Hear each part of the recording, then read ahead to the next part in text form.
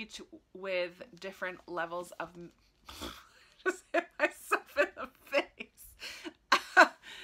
Hi friends, Krista here. Thanks for stopping by Books and Jams. Today I'm going to bring to you a second shelf spotlight. I have had these books stacked up on one of the shelves in here in my library room since the first shelf spotlight that I did, and I want to put them away, and I need to organize this room, and I need to do this video so that I can put these books back where they belong on my shelves. The first shelf spotlight I did, I highlighted books that I own that are big books, 600 pages or more. And in the comments, someone wrote that they thought Stephen King's 11/22/63 would have been in that list. And sure enough, it is. It's 842 pages. It is a chunk-a-munk of book, and I should have included it. But that got me to thinking, with this series of shelf spotlights, I'm going to be talking about a variety of different topics of books that are on my shelves, and I may miss some here and there, and I have to be okay with that. I'm just going to highlight a chunk of books and let you see some of the books that I have on my shelves since there are so many. And if I miss some in a certain category, that's okay. But if you think of some, I mean, always feel free to talk about it in the comments. That's fine. I was not at all angry that I missed this, but yeah, I do have quite a few big books on my shelves. Speaking of big books, today I have 11 books that are from 500 to 600 pages. Because I have so many big books on my shelves, in that first video I decided to start with 600 and go up from there. It would have been too long if I included the 500 page books as well, but I just want to wrap up the big books series of the shelf spotlight and tell you about my books that are 500 pages or more. Well, 500 to 600 pages. There are 11 here, like I said, and I've actually read 5 of them, which I'm pretty pleased about that. I do like to read big books. However, I also feel like I'm missing out if I spend too much time with a big book, but 5 of these I have read already. Let me tell you about the 11 books. We're gonna go from shortest, closest to 500 pages, to longest, closest to 600 pages. So the first one I have here is actually one of my lowest rated books on my shelves right now, and it is The Casual Vacancy by J.K. Rowling. Coming up later this summer, I'm going to be doing a follow-up video of that lowest rated books that I filmed, I believe, last September. It got posted. I'm going to do a try chapter and decide if I'm going to keep these lowest rated books on my shelves. This, obviously, J.K. Rowling also wrote the Harry Potter series, which all of you know. And I have a feeling this is lowest rated because people were hoping for something a little more like Harry Potter, and this is very different. I think it's a little slower paced. It's definitely an adult novel, a little bit of a mystery, I think. Yeah, to be honest, I don't really know anything about it, but it does have more than 500 pages. It's a hefty tome. Next, at 506 pages, I have Diane Chamberlain, Keeper of the Light. I've heard a lot of people talking about Diane Chamberlain, and so I grabbed this at a library sale just to see if I would like her as an author. This one is another one I'm not sure I'm gonna like. We follow this Dr. Olivia who works in an ER, and a gunshot victim is brought in who is also a young woman who's the object of the doctor's husband's obsession. So she is destroying their marriage. She's married herself, this young woman who was shot, and she dies on the operating table. And so there's lots of discussion around who this woman was and the impact that she had on these 3 lives, mainly her husband, the doctor, and the doctor's husband. So yeah, I am not a huge fan of infidelity. I'm not sure that this is the book for me. If you've read this Diane Chamberlain, maybe there's another one by her that I would like better, but regardless, this has 506 pages.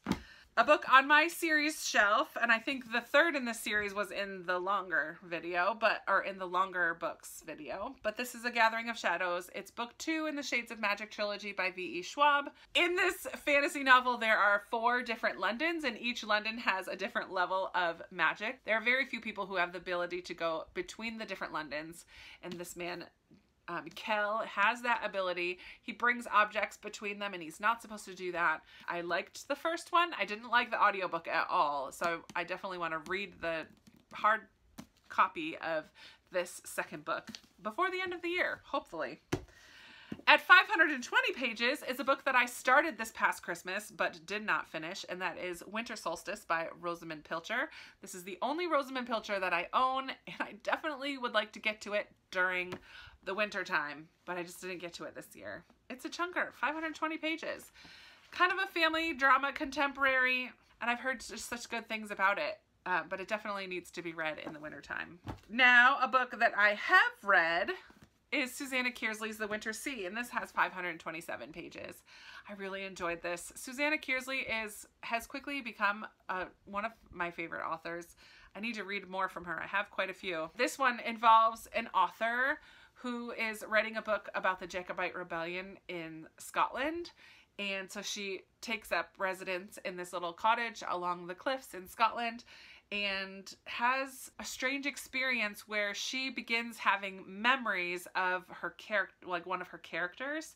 And so this turns into a big situation. Like, how is she remembering things that happened centuries ago? So pretty cool. Susanna Kearsley often deals with time warp travel type things. So yeah, I really like it.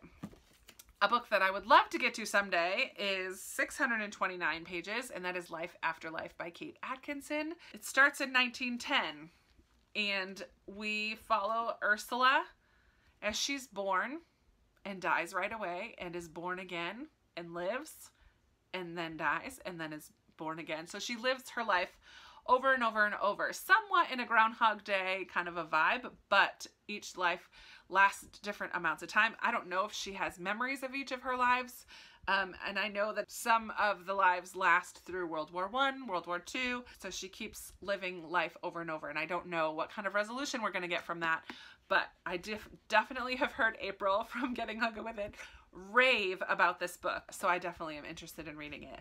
I read Transcription by Kate Atkinson and was underwhelmed by it, but I have high hopes for this one. Another book that I have read has 530 pages, and that is All the Light We Cannot See by Anthony Doerr.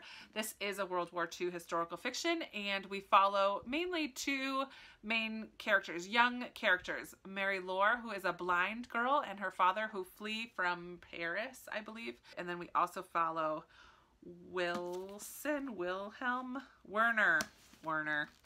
And he is a young orphan who is very talented with tinkering, like fixing things and engineering type things. And he is kind of becomes a part of the Hitler Youth. And so we follow these two storylines until at some point they may converge or not. But I thought the writing was really beautiful. I did think it was too long.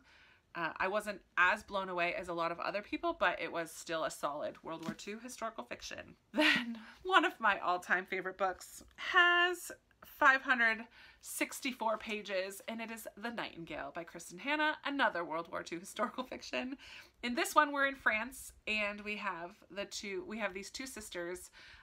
What are their names? Vienne,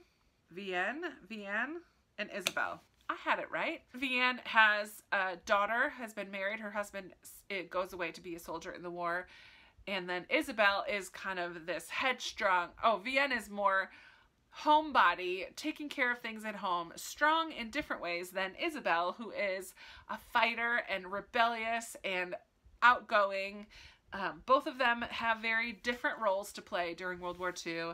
It's very heartwarming, and this was my first Kristen Hanna. This definitely helped me to fall in love with Kristen Hanna's storytelling. Love her. 3 more. An author that I own quite a few but haven't read yet. You've seen this author before. With 572 pages is The Italian Girl by Lucinda Riley. I own quite a few of her books. I don't know much about this. It takes place in Italy. Secrets of the past, opera houses, Naples. Yeah, very Italian sounding. An extraordinary talent and obsessive love. Ooh, that's the tagline. I don't know. Someday I'll get to some Lucinda Riley. And the last 2 I've also read. We have a classic, Jane Eyre. This one has, oh man, I just threw it down, 582 pages. I don't need to say much about this, by Charlotte Bronte. I love this edition. It's shimmery, which you can probably tell in the light in here, and purple, and I love it. I did not read this edition when I read it. It's kind of funny because there's so much margin and such small writing. Like, could you have made the words a little bigger and used the page a little more wisely? Please, please. But it's pretty, so I'll forgive them. Okay, and the last book I absolutely love. It has 587 pages. I read this for middle grade March last year, and it's Echo by Pam Munoz Ryan. This is a fantastic book. Also historical fiction. In this one, there is a little fairy tale element that starts and ends the book. And we learn about this harmonica that then passes through the lives of these three different characters. A young boy in Germany who needs to flee because of the war, World War II. And then brothers in Pennsylvania, I believe, who are about to be fostered out. They're orphans and they're about to go to a foster family. And then a young girl in California, a Mexican migrant worker family whose good friends up the road were Japanese and just sent to a Japanese internment camp. This harmonica comes into their three lives and it's all just woven together so beautifully. And a little tip is, if you are an audiobook listener, listen to this on audio, because music, which plays such a big part of the story, is woven through the audio. It just was so lovely. Did not feel, it's surprising to me that my biggest 500-page book is a middle grade. It's not very often that you get a middle grade that's such a chunker. Fabulous book. So that is it. Those are the 11 books that are between 5 and 600 pages that I'm going to talk to you about. I'm sure if I scoured my shelves, I could probably find a few more, but I think I'm going to aim for 10 to 12 books each time I do these shelf spotlights, because more than that just gets to be a really long video. So I'm going to aim for 10 to 12. Let me know down below if you've read any of these chunkers, if you have any favorite books that are between 5 and 600 pages, or anything else that you want to talk about. You know I love talking to you down in the comments. And don't forget to give this video a big thumbs up if you liked it. Please subscribe if you haven't already, and I'll be talking to you in another video very soon. Bye.